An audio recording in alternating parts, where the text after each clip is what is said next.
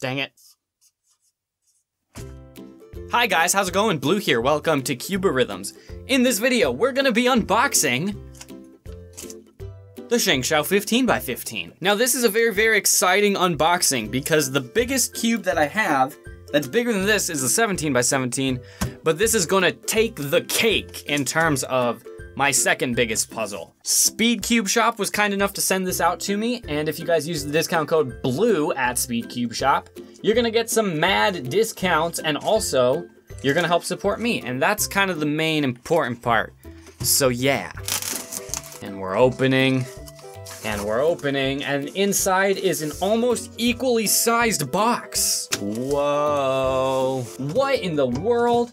Look at this. This is like a case for the cube. This isn't just any ordinary box. It's got this nice metal handle and this nice little hook to open and close. That is epic. Whoa. Got this slanted cut, a couple of stars, and Shengshou. Okay, the bottom has a bunch of Asian writing, and the top says Shengshou, which is interesting. Probably a derivative of Shengshou. Let's open this up. Oh, that is so cool. It's like a hinge. It's like this nice case, and then there's this nice styrofoam packaging. We got a few extra screws and springs and core pieces in case anything is broken. That is helpful. And we got in here the 15x15, and that is small, but it is also very heavy. This is a really cool box, and this is definitely not one I'm gonna throw away. I'm gonna hold on to this. Okay, so it comes in all this plastic wrap. Let's get it out. And down. Oh, that was loud and not very nice. So here we are. This is the 15x15. It is just ever so slightly greasy on the outside. Definitely not the worst Shengshou has ever done. I am impressed. God bless me. Now, before we get into first turns, I just want to emphasize that this is not very large because here is the 17x17, and this is large, okay? 17x17 is pretty ridiculous. This is just a 15x15, and you can see it's significantly smaller.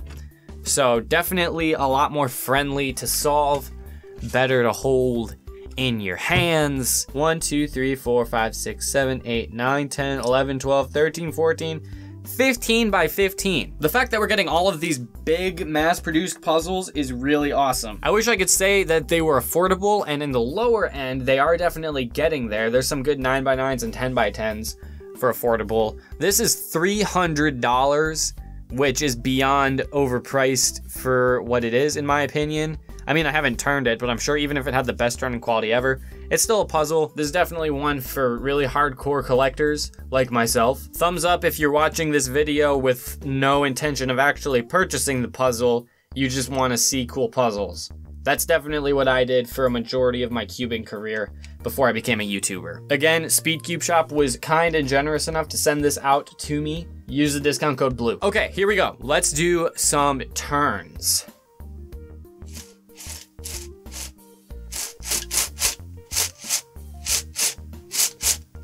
Okay.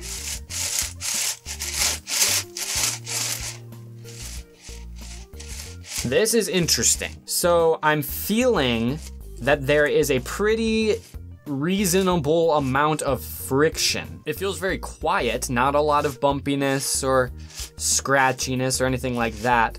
I wouldn't say it's necessarily very smooth. I do have to put a pretty good amount of force into turning this, but it's not catching at all, which is good. If it was catching, I would be disappointed. But it does feel a little bit like it needs to be broken in, which is to be expected because it's a very large puzzle with a very high number of pieces, and these are the first turns of its life. This puzzle is just almost big enough that I can hold it and turn it at the same time. But I'm thinking that this is gonna be another one just like 17x17 that you kind of gotta rest on the table to do turns, which isn't terrible. That's not the worst thing in the world. It's just a thing that exists. Okay, so there's checkerboard pattern. All of the colors are definitely distinguishable, and they're a little bit less saturated than on the 17x17. 17x17 is definitely big bright, juicy colors. And it's also kind of shiny. Like you can see that there is some shiny glare. The 15 by 15 is not so shiny. It has more of a matte finish. And the colors aren't quite as bright and vibrant and saturated, but they are easy on the eyes and they contrast very well. So yeah, I can almost, okay, you guys can't see this, but my ring fingers are touching on the other side. And now they're not. I can just barely fit my hands around this, and I know what you're thinking. Stop it. Let's test some corner cutting. I have a feeling it's not gonna be outstanding. Okay, yeah, that didn't really cut the corner. It just kind of sliced through it and got stuck. And I'm on my way back, and oh no. Uh-oh. Bad news blues. This isn't good. I got a pop. That does not bode well. Let me see if I can get the rest of the pieces back in alignment. Oh dear. Oh my, this is ugly.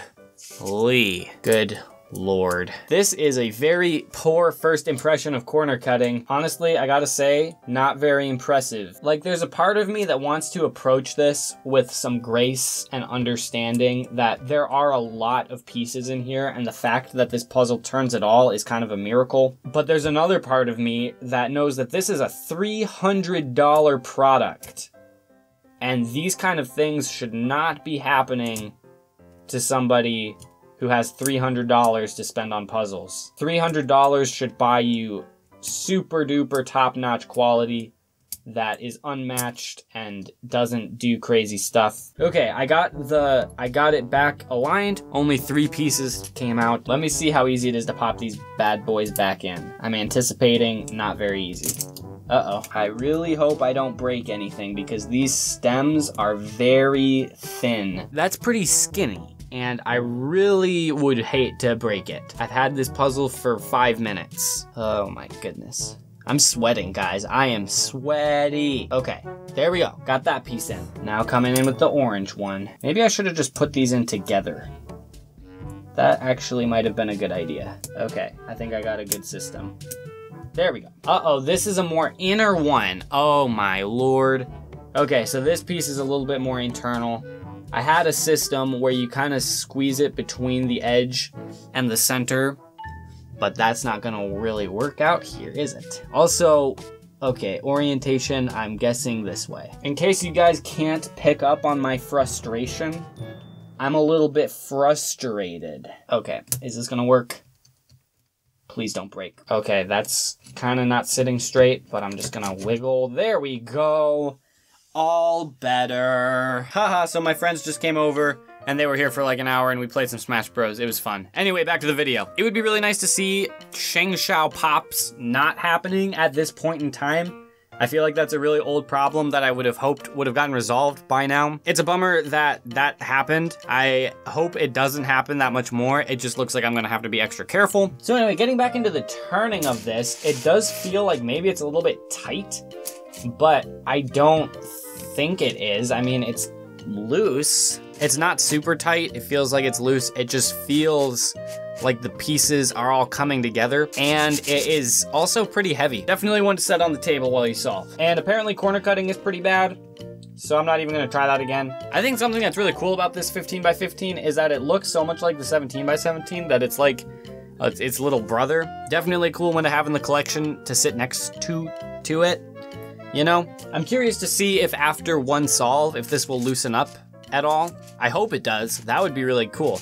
Because if it was just a little bit looser, and I'm not talking about like tension looser, because that would probably wind up with a lot of Shengshou lockups, but like after it's broken in and turns a little more smoothly, then I bet it would be really good. So after I do a solve, we'll see how that ends up turning out. Anyway, if you guys are interested in picking it up, which you probably aren't because it is pretty expensive, but if you're interested in picking up any other puzzles, be sure to do it from SpeedCubeShop. Use the code BLUE at checkout. Thank you all so much for watching this video, and I will see you guys in the next one. Bye!